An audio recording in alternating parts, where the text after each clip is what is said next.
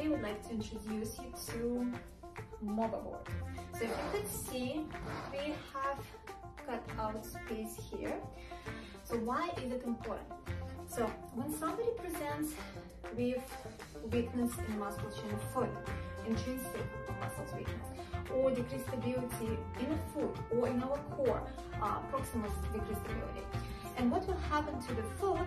It will try to curl the toes, try to grip, to stabilize, and also it allows for this area, we call it first ray.